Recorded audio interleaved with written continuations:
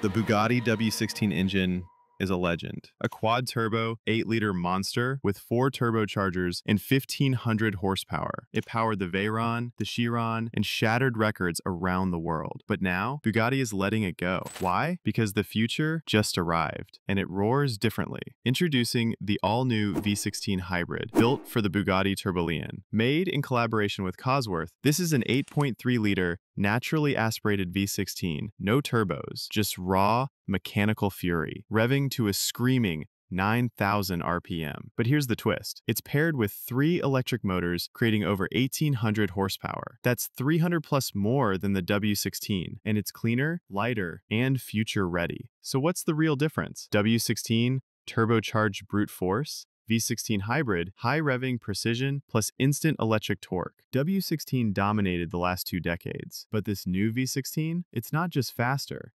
It's the next evolution of what a hypercar can be.